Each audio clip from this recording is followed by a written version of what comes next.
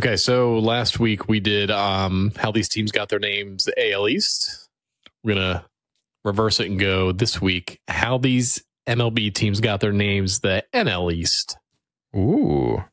So first team is going to be, how did the Philadelphia Phillies get their name, David?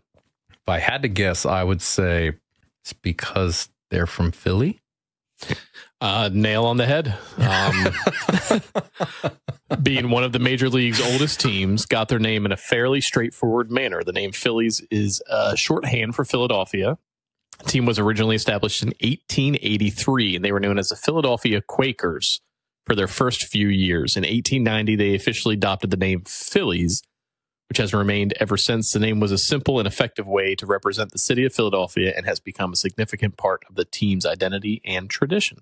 The Quakers just doesn't have the same ring to it. Like, would their like logo be homeboy from like the Oats, like sitting there? Like, it would be that to do with the hat and the the puffy, the oatmeal guy. Yeah. Like the Quaker Oats. Yeah.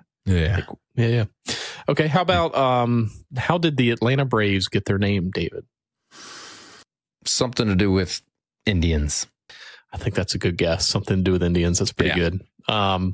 So the name Braves for the Major League Baseball team has an interesting history tied to the team's early years. The franchise was originally established in 1871 as the Boston Red Stockings. Shout out to last week. Over time, the team went through several name changes. So 1871 to 75, they were the Boston Red Stockings. 1912 to 1952, they were the Boston Braves. 1953 to 1965, they were the Milwaukee Braves. And then 1966 to current Atlanta Braves when they relocated to Atlanta, where they've continued to use the name. The Braves name has thus traveled with the franchise, though its various relocations become a historic and recognizable part of the team's identity. The name was chosen to symbolize bravery and strength. The team also had connections with Native American imagery and symbols during this era, though the modern use of the name is more about tradition than any specific cultural reference. Not bad. Heard it here first. Still not canceled. Not yet. How did the New York Mets get their name? I'm going to say it's because they played in metropolitan New York. Very good. So established in 1962, got their name as a nod to New York's baseball heritage. The team's name, Mets, is short for Metropolitans, reflecting a desire to capture the spirit of New York City and its metropolitan area.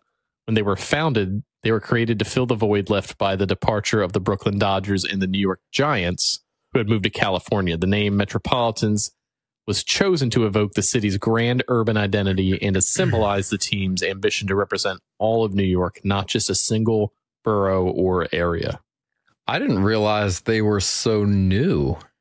I was going to say, if you said when were the Mets, I'd have been like, 1910. And now I'm trying to figure out who my grandmother would have rooted for before the Mets. Brooklyn, probably the Dodgers or the New York Giants. Okay.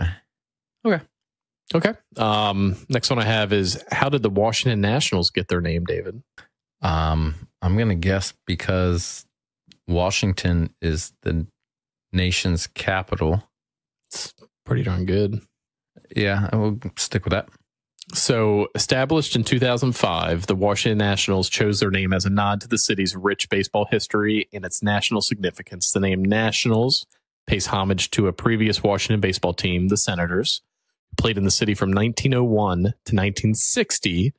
When the Expos moved to D.C. and became the Nationals, the team sought a name that connected the city's heritage. Nationals was chosen because it reflects both Washington's status as the nation's capital and ties to the old Senators team, which was a well-known part of Washington's baseball history. I think it's moved a team from Canada moved to the nation's capital. Yeah. I think it was much more along the lines of like, well, Montreal's not exactly bringing in the money. Let's bring in a team back to a well-established baseball town, and obviously the nation's capital, where there's going to be more people and money and it brought money in for what, 60 years? Is it 1901 to 60? Yeah. So next question: do they have Senators in Ottawa? Yeah, it's a hockey team. Right. But like, I get the Washington Senators name, but like, I wonder what significance that has.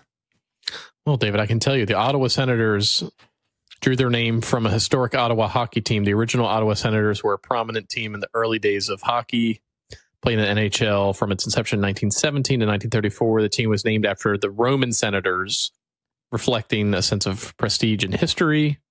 So the modern Senators reflects both a respect for the past and a desire to link their new team with the Ottawa's storied hockey tradition. Okay. And last team, the current Miami Marlins, former Florida Marlins. How did the Florida and or Miami Marlins get their team name? That's a tough one. It's tough. I would guess that Florida waters are populated with Marlins. That's a great guess. So here I have that the Miami Marlins, originally known as the Florida Marlins, got their name from the marlin fish, which is native to the waters off the coast of Florida. The marlin is known for its speed and agility, attributes that the team hoped to embody. Well, they should keep hoping. To be fair, they did win, a World Series? The Gary Sheffield days? Hey, yeah, uh-huh. And so I know more. Was there a Moises Alou on that team? He was a Montreal Expo. I can tell you that much. Okay, keep reading. So the franchise, when they were established in 1993, chose Marlins to reflect the local marine life and the connection to South Florida region. Like I said, in 2012, the team underwent a rebranding and changed their name from the Florida Marlins to Miami Marlins to better represent their new home city of Miami and its vibrant multicultural community. The name Marlins was retained to maintain continuity and preserve the team's identity while aligning more closely with the city it now represents. So, Fish. Was that continuity supposed to be continuity? Yeah, it was. Okay. Listen, we have one every episode. And today it's continuity. Continuity. Continuity? What do you want it to be? Continuity. Continuity. Continuity. What are you trying? It's continuity. You trying to fuck it up? Continuously to maintain continuity. No, it's just continuity. Continuity. That's the new word of the day. That's the new word of the day. Continuity. Diddy. What are you laughing at? Myself. So the Marlins also won the World Series in 2003. Okay. Moises Alou. When they won in 1997, Moises Alou was on the team. And the one I thought but didn't say was Bobby Bonilla was on the team. Yeah, he was. I just picture Moises Alou as an expo with Vlad just hanging out. Okay. Second base? Moises Alou, second base? Or was he outfield? He was left field. I do remember him as an infielder, though. We also have Jeff Conine. Oh, yeah. We have Edgar Renteria. Oh, Edgar. I still remember him as he's a Mariner in my mind. Yeah, same. Craig Counsell. Mm-hmm. Greg Zahn. Who do they have pitching? Al Leiter. Kevin Brown, Alex Fernandez, Tony Saunders sounds familiar. Levon Hernandez. I could leave on or off either way. It's up to him. And Antonio Alfonseca. Kurt Miller. Yeah, the pitchers, I don't really. Yeah, that's about it. Mark Kotze sounds familiar. No, he doesn't. Kirk Abbott sounds familiar. Josh Booty. There you go. Rocking everywhere. Woody. Todd Dunwoody. All right, let's do this draft. I looked up the Quakers thing when you were reading that, and apparently Philly's nickname is the Quaker City. I can see that. Yeah. I don't know how you can see that because it comes from the Religious Society of Friends, also known as the Quakers, who settled and founded the city. Yeah, the Quakers are a Christian religious sect that originated during the English Civil War. I can see it because there's still a ton of Amish in Pennsylvania. That's got to be the Amish capital. Yeah. And it's kind of an affiliate of Amish as Quakers, right? Like Catholics and Christians kind of affiliate, but Quakers and Amish. Do Amish like oatmeal? Because that's definitely an Amish dude in that circle, that logo. No, it's a Quaker. Well, he looks Amish. Is the Quaker oatmeal And then guy? what's the other Amish Quaker religion people? I don't... Mennonites? Mennonites. That was perfect timing because that popped up on Google and I was like, did you see me side-eye it? Like, no. Mennonites? No, the Quaker Oats man is not Amish. So the Amish are Christians who believe in the Bible is the word of God, while Quakers may not identify as Christians and believe the Bible is not the only holy book. Quakers do not baptize members, celebrate communion, while Amish have a variety of traditions.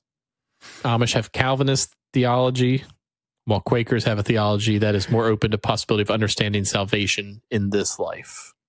Well, the Quaker Oats Company's founders chose Quaker name to represent their product's good quality and honest value.